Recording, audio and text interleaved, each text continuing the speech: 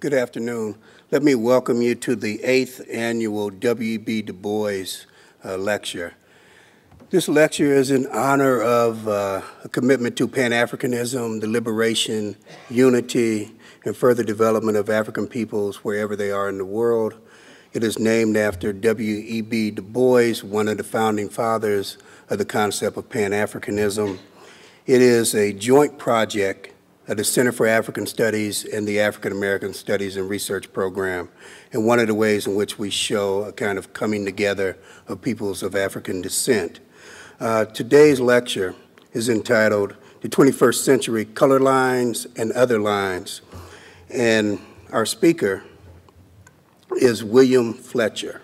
Bill Fletcher, Jr., let me say it's an honor and a privilege to introduce Bill Fletcher, Jr. He's been one of the down-on-the-ground activists for labor and for African-American, Pan-African issues for probably the last 30 years. So it's with great pleasure that I introduce him. Bill Fletcher, Jr. is President and Chief Executive Officer of TransAfrica Forum. Some of you may not be aware of TransAfrica Forum, but it's the longest living and the most important organization dedicated to keeping issues of Africa and the Caribbean on the register of presidential administrations, Congress, and also mobilizing the community around issues of concern on the African continent and in the Caribbean, and helping and working to provide those connecting threads between blacks throughout the world.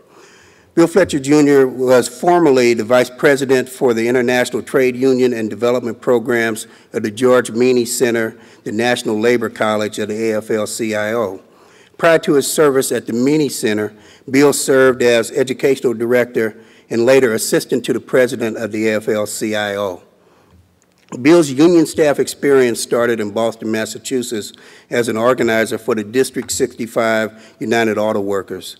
This was later followed by his role as the organizational secretary, administrative director for the National Postal Mail Handlers Union in Washington, D.C.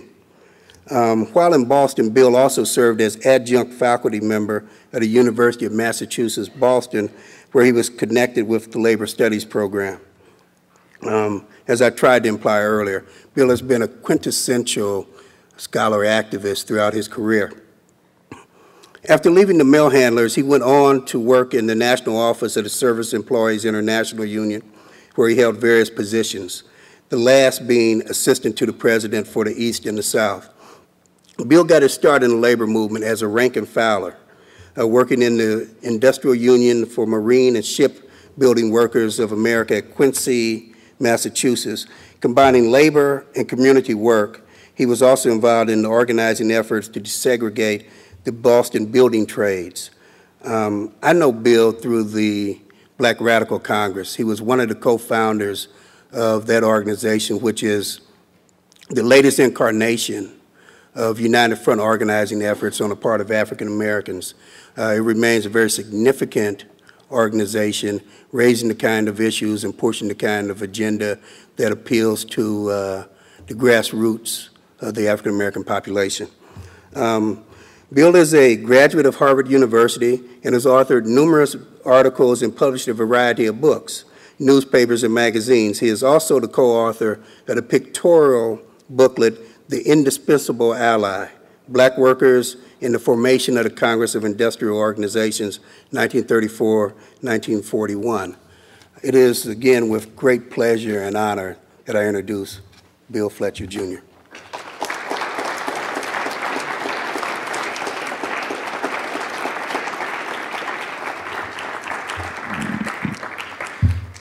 Thank you for that introduction, and good afternoon, everyone. I very much appreciate the invitation that was extended to me today, and I want to start by talking about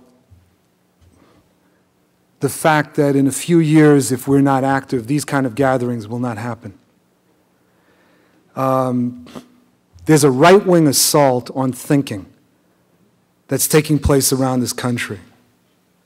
And what made me think about it was just yesterday I was reading the paper in Washington. And there are these people in a high school that are attacking a peace studies class. And they're saying that the teacher has a point of view. There's an idea, isn't it? I was trying to remember, what teachers did I know that did not have points of view? I was thinking about my third grade teacher, Miss Rocchio, who had a very strong point of view, that irrespective of what the Supreme Court said, we should be praying, that what black folks had to say was irrelevant. She had a very strong point of view. I'm trying to remember when there wasn't a point of view. I think about in 8th grade, one of my teachers that effectively encouraged me to question. But there's this right-wing assault that's underway, and there are people like David Horowitz, a former leftist, from one-time editor of Ramparts magazine, who's carrying out this witch hunt against people who think. And so I think it's very important, it's incumbent upon us to not take it lightly that we have this kind of gathering. Because there are people out there that want these gatherings suppressed. And to the extent to which we remain silent, there will be. So I wanted to offer that in the beginning because I very much appreciate this. I appreciate everyone taking their time to be here and inviting me, but I'm looking forward to the dialogue. In thinking about this presentation, I wanted to actually begin with 2 notes. One has to do with DuBois, and I was realizing in putting this presentation together that DuBois in many ways feels like a member of my family. And that's because DuBois and my great-grandfather, a man named William Stanley Braithwaite, who was a very important pre-Harlem Renaissance black writer, poet, was one of the people that helped Robert Frost get his start. He and DuBois were very, very close. And there was a point in the 1930s when DuBois was under attack. And my great-grandfather was one of the organizers, and I didn't even know this. Right? I saw this in a documentary. No one in the family bothered to share this. But he was one of the chief organizers of this major rally in Harlem in the 1930s to defend DuBois. And DuBois, like many other people, also found himself at 409 Edgecombe Avenue in Harlem. It was an apartment building, but it's an apartment building where the likes of Thurgood Marshall, Count de Cullen, DuBois, my great-grandfather and great-grandmother, lived. And he was a major presence and someone that my great-grandfather considered a friend and a colleague, even if they didn't necessarily agree politically. The second thing I wanted to say is that I owe a special political debt to DuBois. That DuBois, as you may know, was one of the leaders of something called the Council on African Affairs. He and Paul Robeson, after the end of World War II, helped to put this organization together, which was a very interesting organization. It spearheaded an effort to build a constituency in the United States that was concerned about Africa and concerned about U.S. policy toward Africa, and at that point, particularly the issue of African liberation and decolonization. The Council on African Affairs was in some ways the ideological and organizational ancestor of TransAfrica Forum. You can see much of what we've attempted to do when you look at the work of the Council on African Affairs. The Council on African Affairs, however, was destroyed. It was hounded and destroyed in the anti-communist McCarthy era. It was hounded at a point when anyone that questioned U.S. foreign policy, and does this sound familiar, was considered a malcontent, in this case a communist, today a terrorist, or someone that collaborates with terrorism. And the Council on African Affairs was ultimately destroyed. Nevertheless, the work of the Council on African Affairs went on, and it was represented in a number of organizations. In the 1970s, the African Liberation Support Committee, in many ways, could also tie its heritage, its lineage to the Council on African Affairs. So it's very important to me to be here today to talk with you and to speak about the issue of Pan-Africanism, although my remarks will be somewhat critical and they hopefully will be somewhat provocative. I will undoubtedly step on some toes, so it's okay to say ouch. Over 100 years ago, Dr. W.E.B. DuBois offered his famous and very prescient view that the problem of the 20th century is the problem of the color line. This quote has been used as ad nauseum, and it has come to mean different things to different people. So let's take a moment, as my South African friends would say, and unpack this quote. Du Bois used the term color line to speak about white supremacy, as well as what came to be known as the national colonial question. The principal contradiction for most of the 20th century was identified as being between those forces supporting white supremacy and national colonial oppression versus those in opposition. This proved to be basically correct, though at key moments, other contradictions superseded these. For example, World War I, which was essentially a battle of empires, and World War II in the struggle between fascism and anti-fascism. I should, however, add, borrowing from Aimé Césaire, one could look at fascism as the barbarism of national colonial oppression brought home to the developed world. To say that the color line was to be the decisive question of the 20th century did not mean that it would be the only question. This has been a mistake committed by many individuals and movements. At any point in history, there is always a principal struggle or conflict which either overshadows others or significantly influences other struggles or conflicts. Yet these principal contradictions or struggles are themselves influenced and shaped temporarily, and I mean that in the literal sense of time, by subordinate contradictions. This follows from my understanding of what French philosopher Louis Althusser defined as overdetermination. Du Bois clearly embraced this notion, at least by the early 1930s.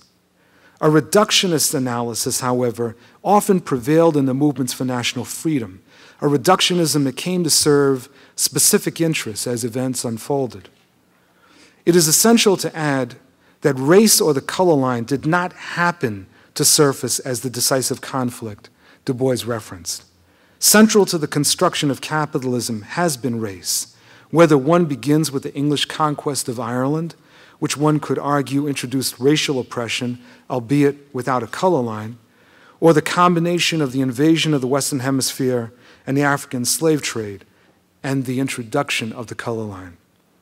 Race played a central role in the creation of methods of social control and expropriation over all oppressed populations. In the US context, the white skin became a uniform sought after by all European immigrants as a means of becoming part of, or hoping to become part of, the dominant, although not ruling, bloc in this country. Another name for this process was that of becoming American. As such, it is actually impossible to discuss US capitalism as an abstract economic concept. US capitalism is and has always been a racialized capitalism, with race serving as the mortar holding the system in balance. Du Bois, in his monumental work, Black Reconstruction in America, theorized this notion quite graphically. Pan-Africanism as a concept, indeed as a series of concepts, and as a movement, developed in the context of the struggle against national colonial oppression. I offer the notion of Pan-Africanism as a series of concepts because it would be overstating the case to suggest that it has ever been a coherent ideology. It has been more of an orientation.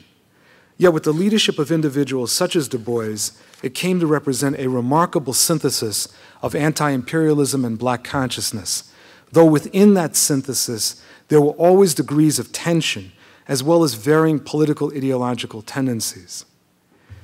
Pan-Africanism came to be a major influencing factor in the anti-colonial struggles in Africa and the Caribbean. In addition to the first 5 Pan-African Congresses and the leaders who emerged from them, the formation of the Organization for African Unity was seen by many leaders and movements as a step toward continental unity and a Pan-African vision. Regional discussions towards unification appeared to be steps toward the achievement of this vision as well. Yet differences and challenges quickly arose and were often left unanswered. These included, but were not limited to, the the question of post-colonial national boundaries in Africa, ethnic issues throughout the African world, a common analysis of the character of post-colonial regimes, how the diaspora in Africa should interact, gender, class, and the post-independence relationship to imperialism and global powers. In the context of the struggles for national independence and liberation, the hegemonic forces and organizations within these movements generally ignored or suppressed subordinate contradictions, or they interpreted these subordinate contradictions in ways which symbolically recognized their significance while substantively downplaying their relevance or importance. Examples abode: women's organizations created and upheld, at the same time lacking any real political independence, and existing at the same time that there was only limited discussion of gender. Another example would be class, where this was largely handled through the creation of trade unions, but where there was little substantive discussion about classes and class struggle within the national movements themselves. With the focus on the resolution of the national colonial question, and in the midst of the Cold War, this linear approach toward contradictions seemed to work, at least for a while. Yet simmering in the pot were these explosive tensions, often handled administratively, and I use that term loosely, including through military methods by the leadership of the national independence movement, two examples being notorious purges in Angola by the MPLA and within Zimbabwe in ZANU. The top blew off and the situation began to unravel as time went on. Pan-Africanism as a unity of anti-imperialism and black consciousness, particularly with the end of formal colonialism and the end of the Cold War, faced a set of new and potentially devastating challenges. It was one thing to unite in opposition to colonialism. It was yet another to confront a neo-colonial system and forge a national identity, as in the identity within a nation state. There were additional complications that arose, including the fact that Pan-Africanism has largely focused on national independence and national liberation. This made sense in terms of the national colonial question, but what then about oppressed nations and national minorities of African descent in places such as the United States, Colombia, or Brazil? What also did Pan-Africanism have to say to the Caribbean states, either as a group, individually, or vis-a-vis their relationship with Africa? Though the late Dr. Kwame Nkrumah attempted to theorize neocolonialism within a generally left-wing Pan-Africanist framework, and the late Kwame Ture attempted to develop the work of his mentor, 20th century Pan-Africanism found itself largely at a loss by the late 1970s. It also found itself splintering. In the United States, Pan-Africanism lost steam, while an ideologized Afrocentrism gained momentum. Not an Afrocentrism at the generic level of a concern to frame things within a black context, but rather a set of politics that emphasized the uniqueness, if not the exclusiveness, of people of African descent.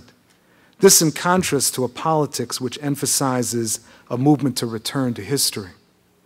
I would note, by the way, and encourage you to read Samir Amin's excellent work, Eurocentrism, which is about more than Eurocentrism and has some observations that are very relevant in examining Afrocentrism and various forms of fundamentalism. In the Caribbean, the definition of black began to break down by the 1980s, such that people of African descent and people of East Indian descent, once joined together politically as black, found themselves warring against one another. Within Jamaica, Trinidad, and Guyana, one has witnessed this horrific situation playing out, including through, as in the case of Trinidad, the ethnic correlation to various political parties. In Africa, various forms of fundamentalism, including but not limited to right-wing clerical politics, work to undermine both Pan-Arabism and Pan-Africanism, replacing a largely anti-imperialist secular or secular left religious alliance with a right-wing religious false orthodoxy. Having not linked the multiple layers of contradictions facing the African world or elaborated a process of resolution, Pan-Africanism retreated into a largely statist construct emphasizing the unification of Africa and even the inclusion of the diaspora, but under politics that were at best ambiguous. Thus, Pan-Africanism has been reduced in many quarters to support for the African Union, excitement about the African Union's interest in the diaspora, what the AU calls the Sixth Region, and admittedly some ambivalence toward the new Partnership for African Development, NEPAD.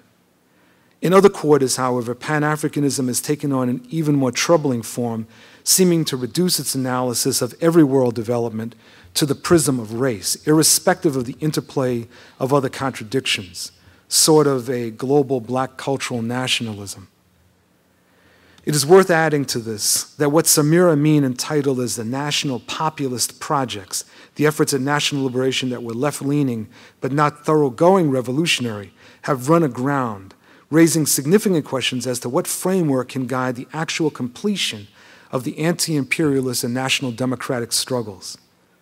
In this context, one must ask some very tough questions. Is Pan-Africanism dead? Or worse yet, is it an unburied, mummified corpse periodically displayed to remind the viewer of times of glory? Or in the alternative, is Pan-Africanism a concept or framework in transition? I believe that the answer is not self-evident. The questions must be approached coldly. It seems to me that Pan-Africanism can have a future, but on a different foundation. As noted earlier, national populist projects have largely run out of steam. While imperialism and white supremacy remain very much intact, they have mutated in form. White minority rule is over, colonialism is largely gone, people of African descent are often in power. What else can we ask for, some might pose? We must seek, in my opinion, to create a truly mass politics, which is a politics that serves the masses rather than serving elites. Thus, Pan-Africanism for the 21st century cannot limit itself to the realm of nation-states, though this is certainly an important role. It must address an African world response to neoliberal globalization, the defining characteristic or dimension of this time. It must also represent a transformational politics in that it must be both revolutionary and liberationist. Pan-Africanism must stand against the so-called Washington Consensus and neoliberalism. In that sense, any African or African-descendant leader who at one and the same time claims to embrace both neoliberalism and Pan-Africanism should be understood as operating at the nexus of a contradiction. Pan-Africanism must be a concept or framework that embraces redistributionist initiatives as well as efforts that support not only national sovereignty, but also popular power. Pan-Africanism must also be a concept that embraces and supports the full emancipation of women. This includes, but is not limited to, how one tackles the HIV/AIDS crisis, issues of employment, the family, and power in society. To do this, the role of women in any transformational movement cannot be sidelined to a special organization, although organizations of women are certainly important. It must work its way into the full life of the movement, including the manner in which the movement is led and operates. Pan-Africanism, in other words, must place itself fundamentally at odds with misogynism.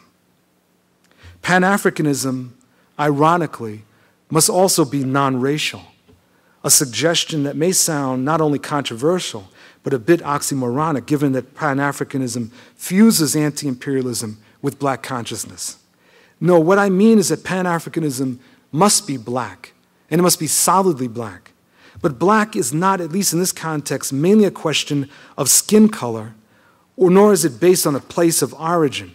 Black is a very political concept that poses itself in opposition to white supremacy and is situated among people of African descent or people whose experience with national colonial oppression within the context of the African world has fused them with those with a more direct lineage to the continent.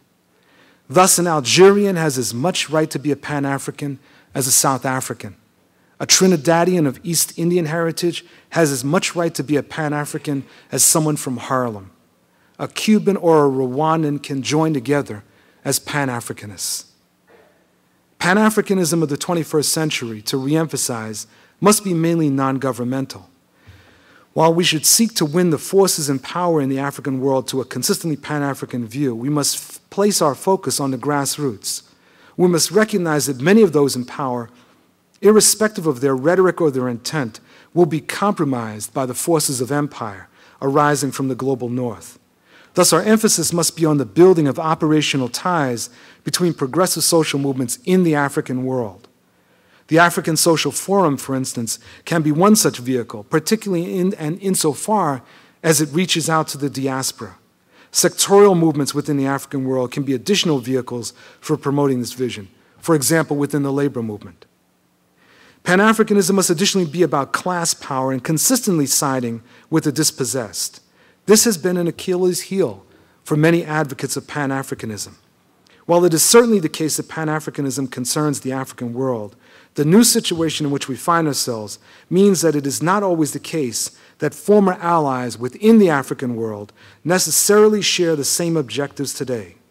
One can see in post-liberation societies where class has emerged as a defining feature in a struggle over contending visions regarding economic development, political power, and social organization. To explore this a bit more, some Pan-Africanists have been totally paralyzed or taken the wrong side, in my humble opinion, in responding to the crisis in Zimbabwe, where the anti-imperialist rhetoric of President Mugabe conceals a practice that is anti-worker and indeed anti-democratic. On which side should the Pan-Africanists be? What about the Darfur situation in the Sudan? Here again, there have been deep divisions among many progressives, including Pan-Africanists, who have essentially taken the position that if the West opposes the government of al-Bashir in Khartoum, that this must mean that we should support him. In today's world, such a framework simply does not work and sometimes places us on the side of the oppressor, even if that oppressor is small scale compared to the imperialists. The continued necessity for a Pan-African orientation in the 21st century should be evident, if for no other reason than the continued importance of race and national oppression in today's world. Africa continues to be underdeveloped, treated as a natural resource pool by the G8. The Caribbean in the post-Cold War world has been marginalized. Its economy is in a disaster, while it is being relegated to a strictly tourism direction. Latin America is an interesting case, which is all too often not understood to be part of the African world. And it is witnessing two fascinating trends. One is an anti-empire trend, led especially by Venezuelan President Hugo Chavez and Cuban President Fidel Castro.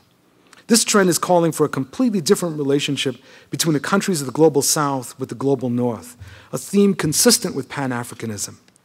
The second trend has been the growth of social movements of people of African descent. These two trends overlap but are not identical. Nevertheless, they are critical for us to watch and support. For we in the United States, developments in Latin America, particularly among Afro-Latinos, are largely ignored. But this may be the base camp, so to speak, for a remolded, reformulated Pan-Africanism. These reasons should be enough for us to insist on a rejuvenation of Pan-Africanism. Yet there is another reason, one that is a theme running throughout my talk. The mission of Pan-Africanism did not end with national independence. It did not end with the formation of the African Union. It will not end with continental unification. Indeed, it will not even end when countries of the African world succeed in developing regional economic blocs to beat back the great bully from the north. The mission must be social transformation, or all that is Pan-Africanism will have turned out to be nothing more than a formality. People in the African world have fought for more than a flag and more than a seat at the United Nations. They have been fighting to improve their lives.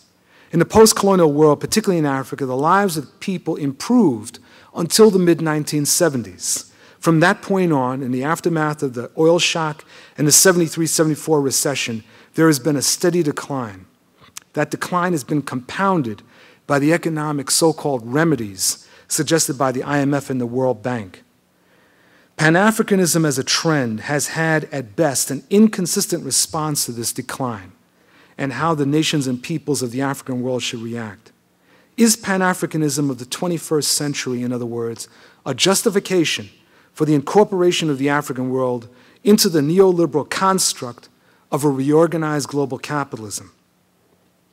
Or, in the alternative, is Pan-Africanism part of the progressive, indeed revolutionary response to the barbarism emerging from this global capitalist reorganization and the empire associated with it? I do not think for a minute that Du Bois would have had any difficulty in answering that question. Do we? Thank you.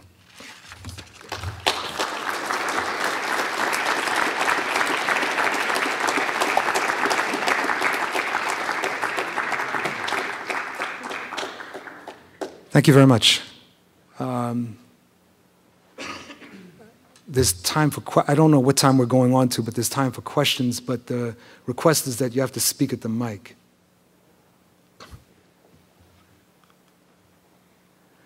On the alternative, you can all say, Bill, that was like one hell of a speech, we all agree, and let's go party.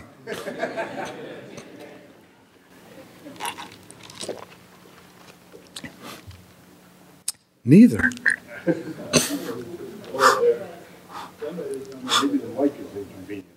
Yeah. Bill, can you elaborate on the role that you see organizations such as the one that you had, TransAfrica Forum, but more generally, the role that you see of African Americans and other Africans who are not on the continent but located throughout the diaspora playing in a rejuvenated Pan-Africanism? Thank you. In answering that question, I want to speak to the problem that TransAfrica Forum faced. This may sound like a tangent, but bear with me.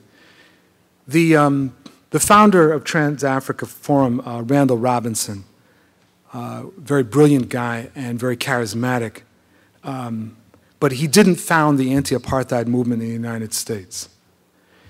The anti-apartheid movement in the United States was the result of 40 years of work that actually began before apartheid was introduced.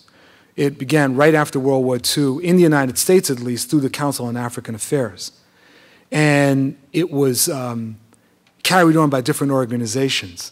In the 1980s, there were certain things that came together, and Randall, reminding me of this thing that Lenny Bruce once said about comedy. Comedy was tragedy plus timing. Randall understood timing. And at a certain moment, he and other key activists were able to ignite something on the basis of what was going on in South Africa. But by the 1980s, it was actually safe to oppose the apartheid government in the United States.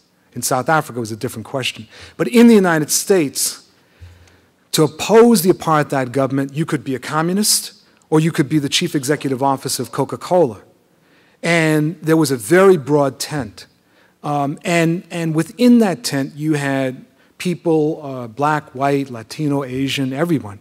And within Black America, you had that spectrum. When the apartheid regime unraveled and ultimately collapsed, that front that existed collapsed. And it became very evident at that point that the divisions that I mentioned in my talk emerged to the surface. And they played themselves out in different ways. And what I like to say is that for African Americans, in part because of the impact of the McCarthyite period in crushing left discourse and the discussion of class, we became very comfortable with the discourse simply of race. So we could unite against Portuguese colonialism, Spanish colonialism, white minority rule in Rhodesia, now Zimbabwe or South Africa. But hold on to your hat. What do we do about Nigeria? When the military took over, wrapped itself in the flag of nationalism. What do we do about the Sudan, as I mentioned? When someone has all the right words, may even be talking about Pan-Africanism. What do we do when someone talks about Pan-Africanism, but at the same time is embracing neoliberalism? like President Mbeki in South Africa. And so part of what I think has to happen is ideological and theoretical, that there needs to be a debate. I think that we need to debate some of the issues that were raised today in this talk. And we have to be prepared to have it out and have out the discussion, but the discussion has to be rigorous without being destructive. I'll give you an example. I and some other people signed a letter a couple of years ago criticizing President Mugabe in Zimbabwe. And I was called by some people everything but a child of God. Because, why? Because President Mugabe was upholding Africans. Why? Because he was grabbing the land back from the white farmers. And that was quintessential Pan-Africanism. Now, very few people discuss who actually got the land, right? Or why this was happening in the way it did, why President Mugabe had been very close with the white farmers at one point, and then like kind of why was the script being flipped? But all of a sudden, everyone is kind of rally around Mugabe. And some people accuse me of being a CIA agent. We've got to have a discussion. I grew up during the COINTELPRO period. The COINTELPRO was the FBI's counterintelligence program used to destroy African-American organizations. And part of the way that they did this was to incite very explosive debates among people. So people started shooting each other. We need to have debates. We need to have serious debates, but we cannot afford to be shooting each other. We've got to recognize that we're not going to agree on everything. There are going to be people that I will vehemently disagree with on Zimbabwe, and I'll agree with them on Venezuela, Cuba, or any number of other things. We've got to decide, what is the necessary unity that we can work together and sometimes agree to disagree. So I think that on the one hand, we have to be prepared to have debates, and then those of us that can agree to work together should go forward and do that.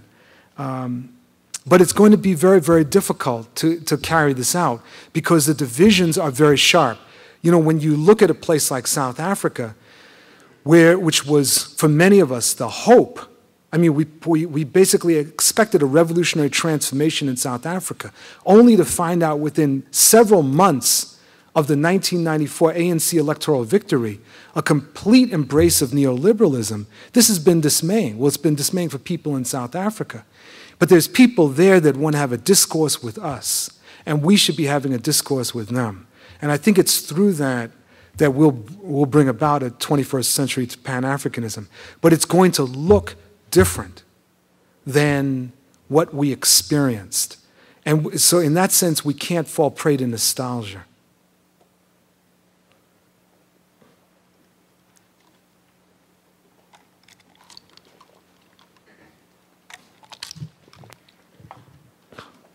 Do you have any comments on contradictions in the recent elections in Liberia?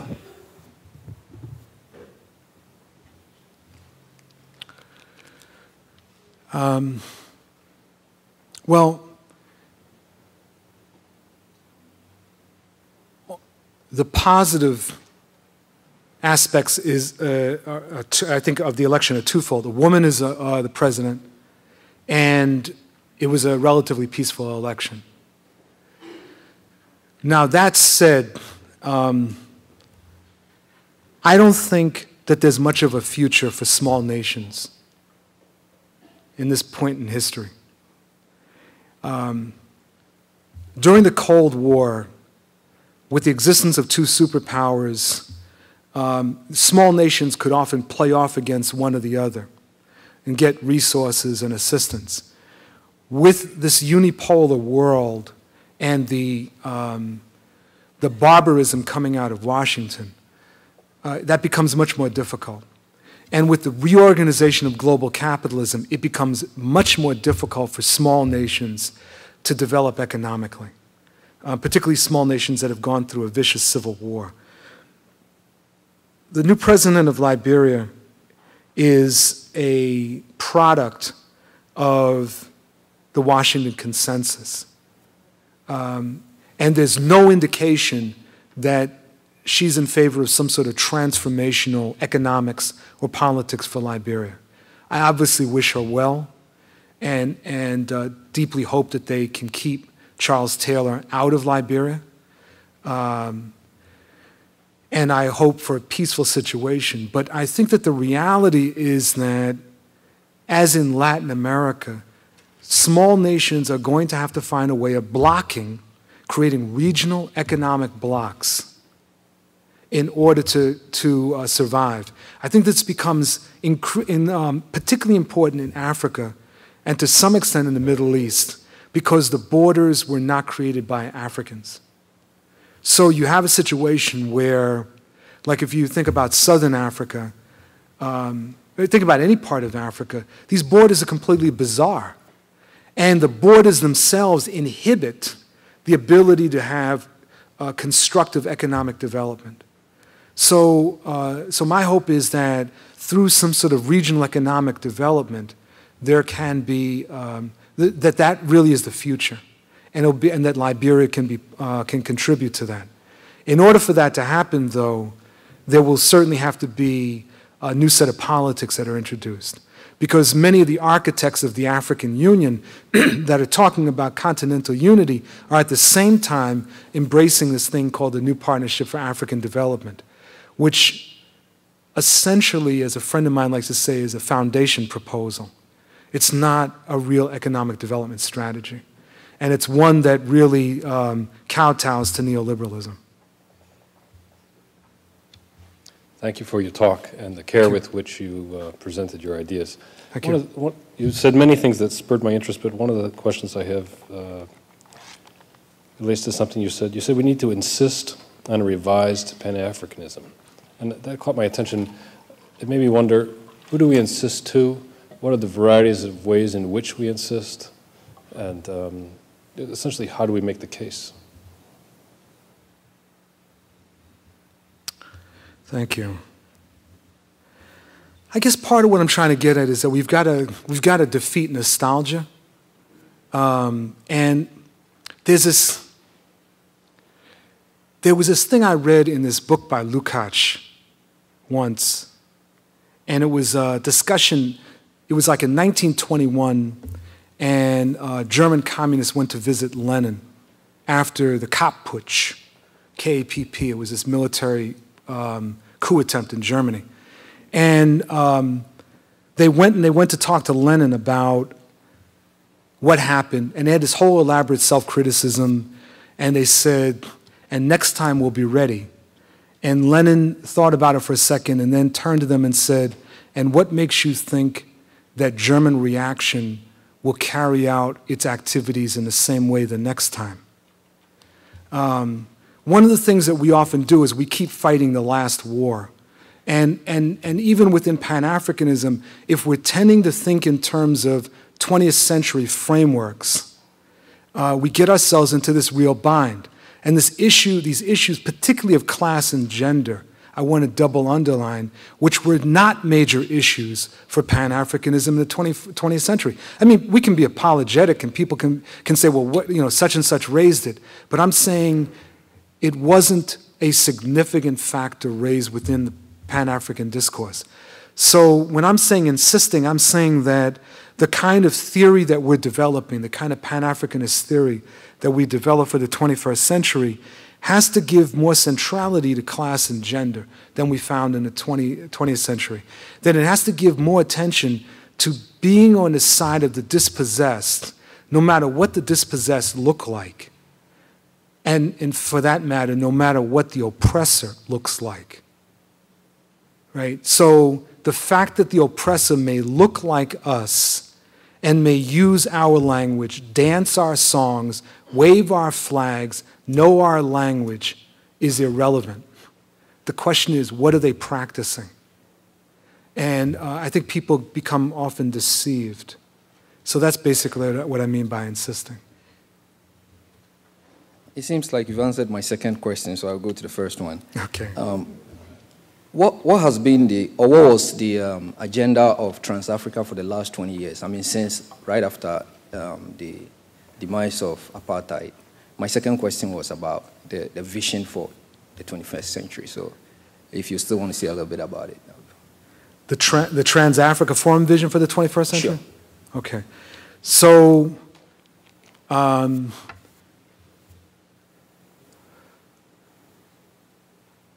from roughly 1990 till when I took over, January 2002, TransAfrica Forum was sort of zigzagging. What Randall attempted to do was, and I think he was very courageous, in taking up, for example, the military regime in Nigeria, the military regime that overthrew Aristide in Haiti in 1991. I think he was attempting to say that it wasn't sufficient to have a racial discourse. And I think he deserves a lot of kudos for that. The problem was that that the organization wasn't building, it lost sight of the need to build a mass constituency. And so what happened over time was that more and more was focused on Randall, the person. What Randall did, Randall's hunger strike around Haiti, Randall chaining himself to here and there. My wife joked when I took this job, she said, "I know you're not going to be chaining yourself to the State Department." I said, "No, because I don't want to end up in Guantanamo. I don't have enough suntan lotion." But you know, it's like, that was the evolution. It was very much focused around Randall. And I think that he was trying to grapple with this strategic problem, which is the post-colonial, post-apartheid situation, and what does it mean? But his responses were very, very individual. And it wasn't, when I say his, it wasn't just him by himself, because there were other people that went with this. When I took over, what Danny Glover, who's our board chair, what Danny and I attempted to do was to reframe the organization as being a Black global justice organization. And we both succeeded and failed. We rebuilt the organization. The organization was near collapse. And we positioned the organization to be speaking out against empire. But we ran across, and it plays itself out at the level of resources, we ran across the same dilemma. That is, that corporations that at one point, or foundations that might have supported the anti-apartheid struggle, were not going to support us when we're saying, U.S. hands off of Hugo Chavez. They weren't. They weren't going to support us when we were saying, support Zimbabwean workers, right? They weren't going to support us when we were saying, end the blockade of Cuba. They just weren't. And so there's this dilemma that we and many other organizations have had in trying to build and sustain ourselves in the situation. Now, there's a specific problem, and I'm reluctant to say it in mixed company, but I will say it, which is that African Americans, a friend of mine, he and I were talking the other day, and we crafted it. We will fund our way to heaven, but we will not fund our way out of hell. Right? We will give money to churches and mosques. If you look at the stats, we are among the, demographic groups, we're among the greatest contributors and those to charities. But what are those charities? Churches and mosques. But when it comes to social activist organizations, we want the white folks to do it, right?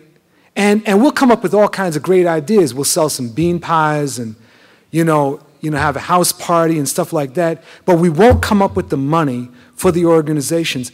Some of these wealthy stars, entertainers and people that play with money. I mean, literally play with the green. I don't mean play in the Wall Street. I mean, take the money and throw it around their houses and can't find the time or the energy or the impulse to fund social activism. And so this is a real challenge. It's an incredible challenge that Black Radical Congress found itself facing and continues to face, TransAfrica and many other organizations. And until we're able to figure out a way around that, we're in trouble. And many of the things that we did in an earlier period, we were able to get outside funding because of the nature of the battle. The battle lines have changed, and it means that our resources have to come in a different way.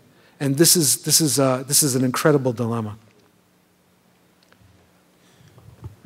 I heard you speak with considerable passion about the political agenda and with some passing references to the economic struggle.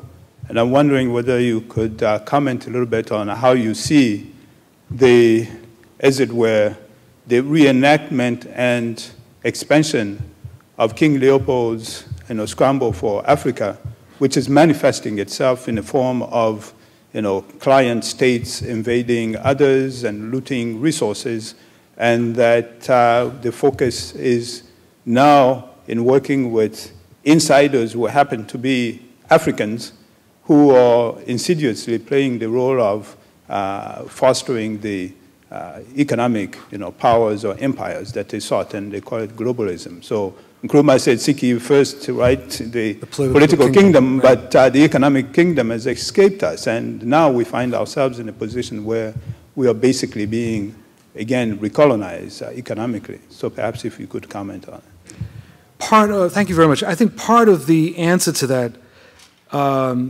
is contained in Samir Amin's critique of the national populist projects, which, and I want to work my way backwards. By which, what he was talking about was that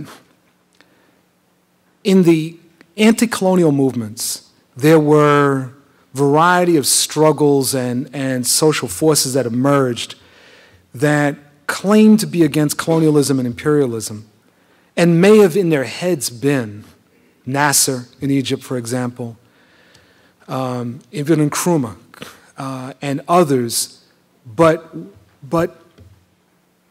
took the struggle to a certain point and stopped.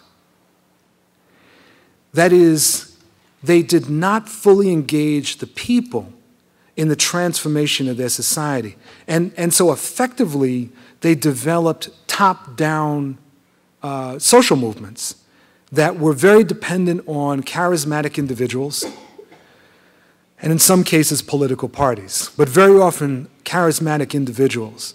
And when those charismatic individuals were gone, Sekou Touré, whoever, the whole thing collapsed like a house of cards. Because the politics may have in many ways been sincerely anti-imperialist, but it wasn't simply, liberation isn't, I think we can see now, isn't simply about getting the imperialists off our back in the sense of ending colonialism. It's about transforming social relations. And that is a very scary thought for many people, because it means giving things up. It means changing things around. I'll give you an example that may sound a bit weird. I mentioned before in terms of the issue of gender, HIV/AIDS pandemic.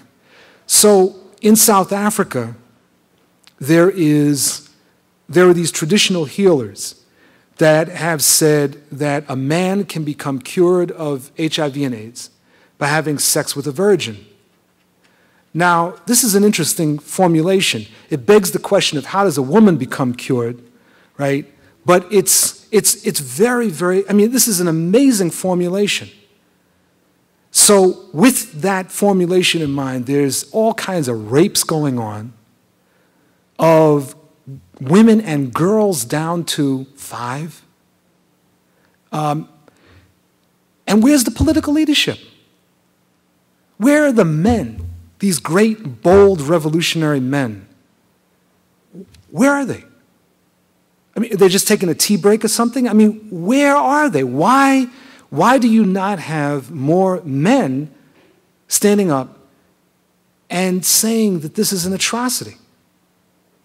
So, in some sense, the National Populist Project, no matter what it was called, and National Democratic Revolution or the Arab Revolution or Arab Socialism or whatever you want to call it in different cases, took the movement to a certain point and then stopped because certain vested interests were going to be challenged if the movement went any further.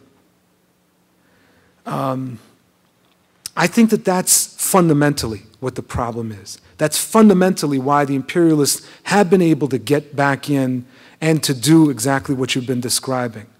Now, the second part is this. They never left. Now, we got to keep in mind, let's remember the Cold War. Africa, since the end of, well, since the independence movements succeeded, became a checkerboard in the Cold War. And both superpowers would use whatever means to win this country or that over to their side. And there was pillaging going on and the support of pillaging. So you take Mobutu in Zaire. They developed a term for his regime, a kleptocracy, right? This man became one of the richest people on this planet by stealing from his own people. The West knew it. The United States, France, and Belgium helped him stay in power over 3 successive uprisings. But when the Cold War ended, he was no longer necessary. I mean, he was astounded that when the uprising started in '97, that the United States didn't come to his assistance. I mean, and understandably, he had been so much of a lapdog, he was on all fours. I mean, he really thought that he was the boy of the United States and that they would never let him fall. But he was no longer needed. So there was a small period when there appeared to be a kind of marginalization of Africa. But that really wasn't the case, because what was happening was a sort of repositioning, a post-Cold War repositioning, and the redevelopment of some of the client states. The 9/11 had a particular impact on the United States in terms of Africa, because Bush, when you might remember that when Bush came in, he said Africa didn't count. And in fact, his national security advisor, God bless her, was the voice for saying that, right? That Africa wasn't of strategic importance to the United States. After September 11th, that all changed. And Africa became important because of oil and the so-called war against terrorism. And the United States has continued to do no damn good in Africa. It is pushing militarization at a point when Africa needs to demilitarize. You know, they basically have decided that terrorism is the major problem for Africa. Terrorism, if you look at the history, if you look at current events, terrorism is simply not the major problem in Africa. Let's try civil wars, right? Let's try bizarre boundaries. Let's try poverty. Let's try HIV/AIDS. But terrorism ain't it. It's just not. But the Bush administration, by pushing that, is feeding military, weaponry in the countries that need no weapons. We should be demilitarizing. So I think that that's kind of a longish answer to your question. I think that there's been all these things that have been going on that have contributed to the renewed scramble. And Africa remains a place where, for natural resources. Now, one final thing, it has to do with export development, export-led growth. So prior to 1997, the United States and Geneva and London would point to the so-called 5 tigers of Asia, and they would say to Africans, look, you all got to get it together. Just look at Thailand. Look at how well they're doing. Look at Indonesia. Look at Taiwan. Well, after '97 and the financial collapse, they didn't say that exactly, but they kept promoting this idea of export-led growth, and that African countries will grow through exports. And this is really, this is a non-starter, because the export-led growth is not helping to develop the economy for the people in those countries. And this goes back to what I said earlier about regional economic development. In Southern Africa, you need Southern African economic development. Lesotho and Swaziland, with all due respect to the Lesotho and Swazi people, have no future outside of some sort of economic collaboration with South Africa. They just don't. there needs to be collaboration, but South Africa doesn't have a future either if it's not collaborating, as opposed to having its corporations going in and playing a kind of sub-imperialist role in the rest of Africa. So I think that we need a transformational politics, and that ultimately will mean that some people are going to have to be looking for another job. Thanks very much for a very inspiring talk. I think you've probably, in my consideration, laid out, the manifesto, I think, for, if you want to, the next liberation struggle. But of course, the detail, the devil is more in the detail. Mm-hmm. I have a question that relates to the proposition of the African Social Forum as a site for the reconstruction. And I think I want to agree with that proposition, mainly because I think it sort of takes away the focus from a national to a sub-national level. And it's grounded in empirical practices. But there's also, I want to argue, swirling around, and one of the importances of the African diaspora and its continent, it still represents, I think, the most profound reservoir for anti-modernity thinking, apart from the genocides that obviously was practiced. One of the platforms that I think maybe it's been neglected, and I'll just sort of tease it out up front, I think is the whole notion of social justice with grounded in some ecological reconstruction. I think one of the thinkings now post-nationalism or false is that we can't have social justice unless we're going to work at trying to preserve the livelihood systems on which that social justice is going to be based on in itself. And this brings into focus, of course, the whole question of the resource wars that are currently, and have always been, ravaging the southern African continent. But let me try and also add perhaps an Afro-optimistic sense of southern African. I think the southern African struggle, despite its deeply flawed outcomes, and I entirely agree that South Africa is playing a sub-imperialist role at this stage, that is to say the African elite. But I think it's important is that it did get rid of white minority rule, and we shouldn't discount that. And that, I think, is a victory which should be chalked up to the Pan-African movement. The Southern African struggle was a profoundly and decisively Pan-Africanist initiative. Of course, it didn't pan out that way. The xenophobia that's currently rampant. But I think that is a critical, part of the legacy, is that it's unlikely that any white minority regime will ever emerge within the Southern African continent. Which brings into focus, of course, the question of what were the shortcomings of that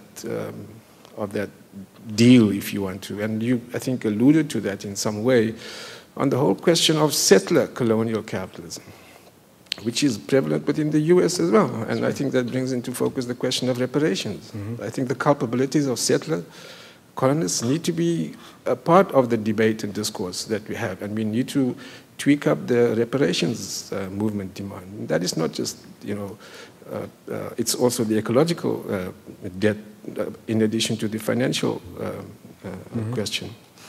But so that's, I think, in terms of the Southern African experience. I do think that the Pan-Africanist, well, let me put it more in terms of the question. If you could elaborate more on the whole intra-class or sub-national, context of the African Social Forum as a fertile ground for the resurgence of a, hopefully this time, a sort of more truly transnational Pan-Africanist movement. Thanks very much. Okay, thank you. Let me just ask, how much, I have to confess my ego gets bruised when people start leaving. So I just want to know, how much more time do we have? About 10 minutes. Okay. All right, no, that's fine. I'm cool, but I don't want to be putting people out. That's the thing. So we'll take one more question after I respond to this last one.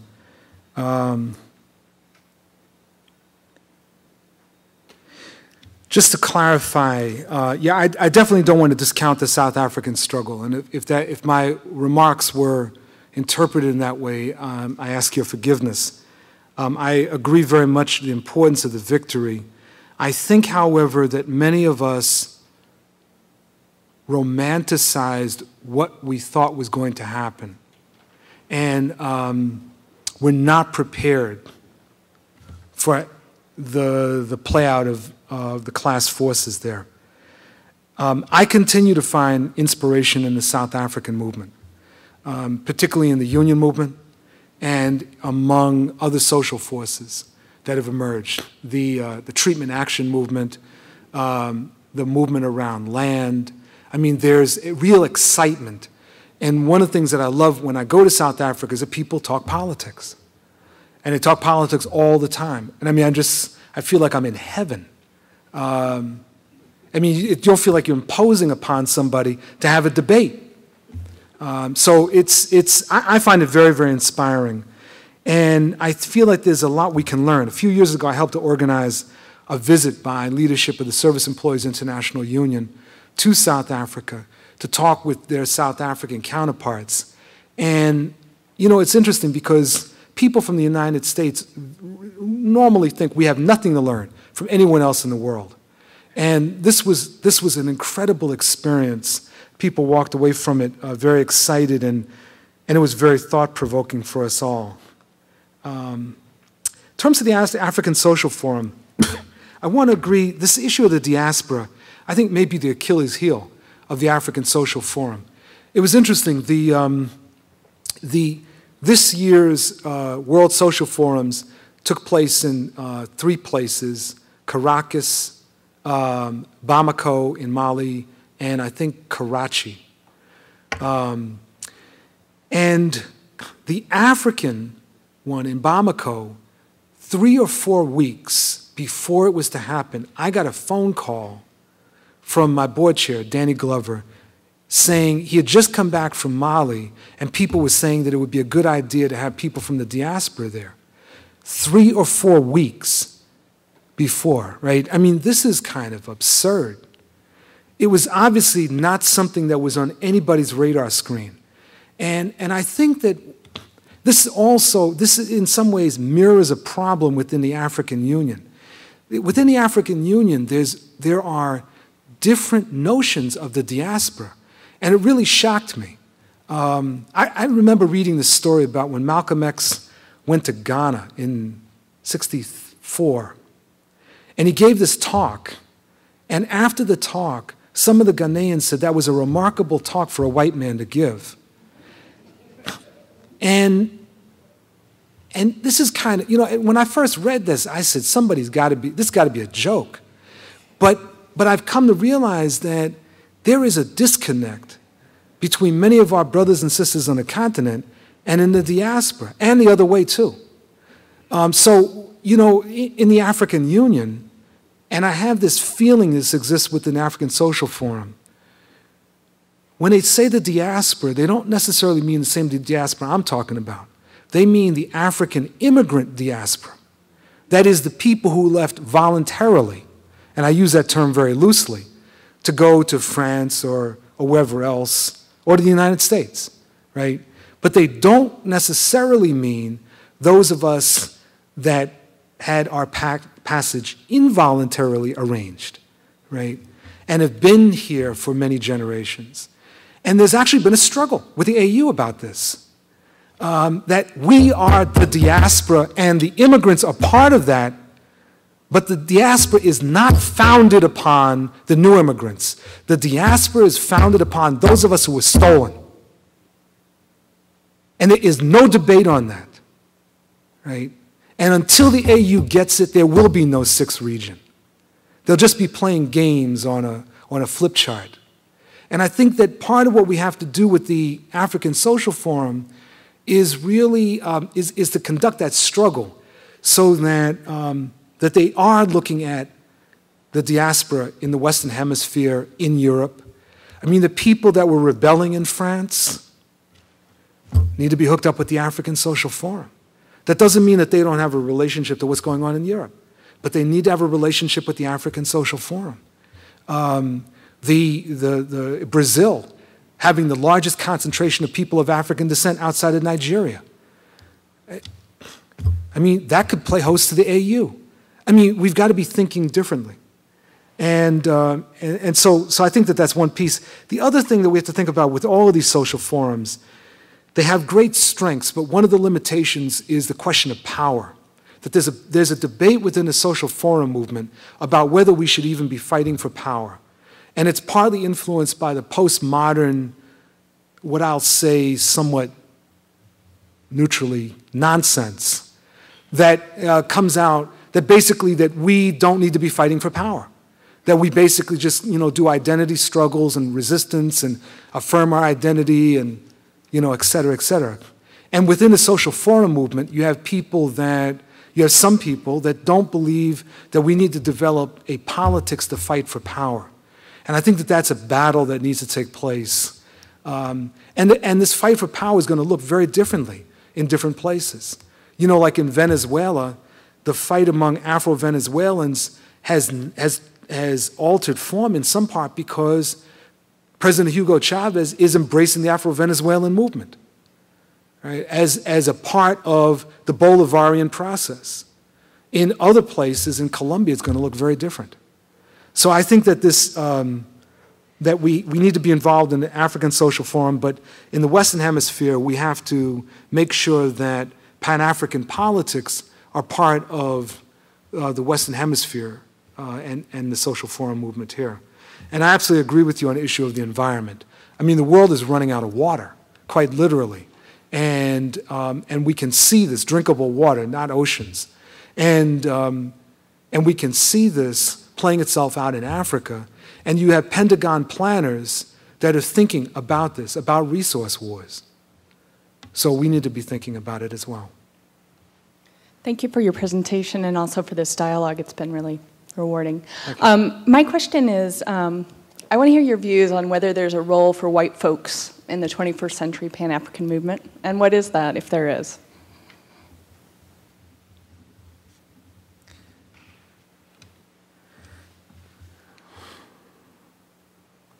It's interesting that you raised that question. Driving down here, it's the only positive thing that happened as a result of my plane being canceled in O'Hare to fly here. I had more time to think. And since there's nothing to listen to on the radio between a little bit south of Chicago and right out here, I had a lot of time to think. Hey, listen, don't get me started. Well, next time I travel, I'm going to bring a CD-ROM wherever I go.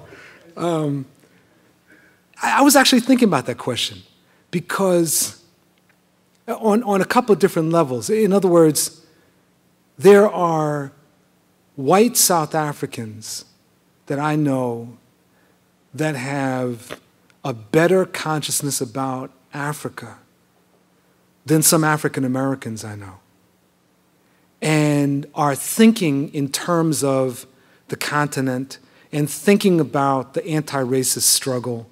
And not just thinking about it, they're engaged in the anti-racist struggle. I don't know whether that means that they're in the Pan-African movement. I don't know. They are my comrades. That's the way I look at it. I think that insofar as we're talking about a struggle for social transformation, we're not talking about a racial struggle. We're talking about a struggle against racism and indeed a struggle against capitalism. And in that light, this is not a struggle just among and by blacks by ourselves. And part of what I worry about when I look at some of the trends that call themselves Pan-African, I don't think that they really are. I think that they've become ethnic, essentially, or color-based. I mean, when I was in Trinidad, and frankly, I was scared. When I was in Trinidad, I don't mean scared for my life, but I was scared because you have this split in the population between East Indians and people of African descent. And in Guyana, I mean, what would Walter Rodney be saying? I mean, just in terms of what's been happening there, and the way. And it's not that I don't want to make it idyllic that at one point everybody was, was all hunky dory, But I am saying that the ethnic issue has destroyed, in many cases, what it meant to be black. And that's why I said that we have to redefine blackness, and it's not simply skin color. So on one level, I can't give you a precise answer because I frankly don't know the answer. I know that in Africa, that a white person who is there, who has dedicated themselves to Africa and to fighting racism, in the social movements that I've interacted with, is looked at as a comrade. And if they're looked at as a comrade there, then why shouldn't they be a comrade for me too? So I think we'll wrap it up. Thank you.